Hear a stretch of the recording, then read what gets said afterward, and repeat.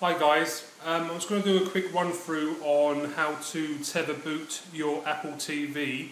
I just want to go through a few points really because a lot of people keep asking me about the Tether jailbreak for the Apple TV on 5.0 and 5.0.1. Basically a tethered boot just means that you need to boot up your Apple TV every time there is power loss to your device. Now that's power loss. That doesn't mean when you stick it into sleep mode on your Apple TV you need to keep rebooting. That is not the case, and I think that's where a lot of people are getting confused on the tethered jailbreak. Personally for me, I don't like tethered jailbreaks, but for Apple TVs I can't see there being a problem really because again I don't ever turn my Apple TVs off at the power source. They are always on, but obviously in sleep mode. There's a very a low factor of power from them, so it's not actually costing you a lot of money to keep it running while you're not using it.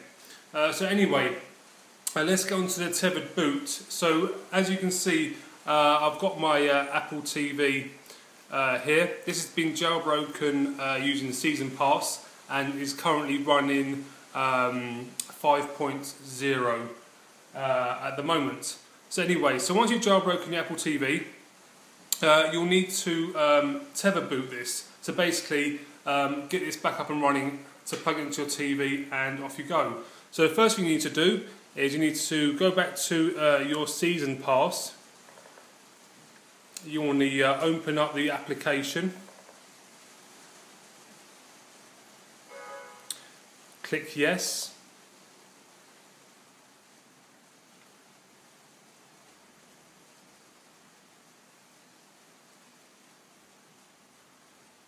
Again, allow for all networks just for this program,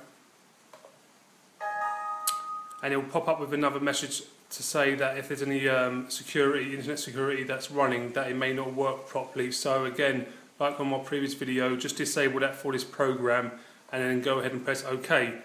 So as you can see guys, you've got the screen that comes up which tells you to either create an IPSW, which you obviously use for your jailbreak, and also your boot tethered.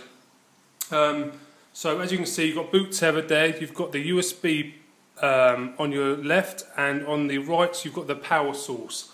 So what we want to go ahead and hit boot tethered, and now it's saying to you waiting for device to enter DFU mode. Simple instructions: connect USB, power, and then press and hold the menu and play button. The play and pause for 7 seconds. So again, that's these two buttons here, the play and the menu. So we'll go ahead, and you've got your micro USB, and we'll stick that in the back. And then you've got your power lead, which again, stick into your device. Now that power lead, make sure that power lead is where you're going to be having the Apple TV, because you cannot now lose the power for this Apple TV. So basically, once we've done the tethered boot, we're going to basically take out the USB, leaving the power source connected, and then connect it straight to your HDMI lead on your TV, and then it will turn on as normal. So as you can see, it's still waiting for DFU mode, so we'll go ahead and stick it in DFU mode. So like I said guys, hit menu, play, pause, 7 seconds. 1, 2, 3, 4, 5, 6, 7, and release.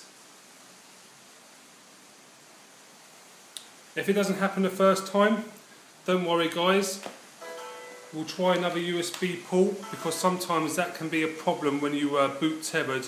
Changing USB ports on your PC or your Mac or whatever does resolve the issue. And also make sure that the Apple drivers are installed automatically, which normally come up here at the bottom. Make sure they're installed before you try again. So we'll give it another go.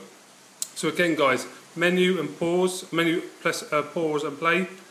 1, 2, 3, 4, 5, 6, 7, and release.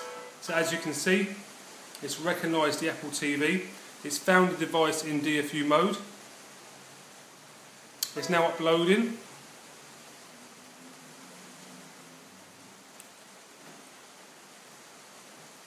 This normally takes roughly about 2-3 minutes. You're watching this in real time, I'm not pausing it, so this is the whole run you'll be doing.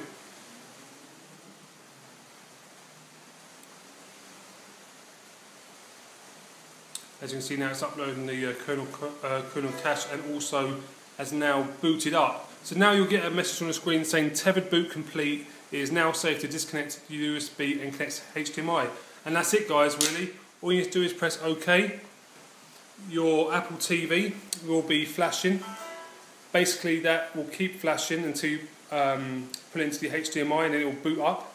So you do is unplug the micro USB, leave the power in, and then connect the HDMI into the back, and then you're good to go. So like I say, guys, tethered boot is only for loss of power, not to confuse it with sleep mode on your Apple TV.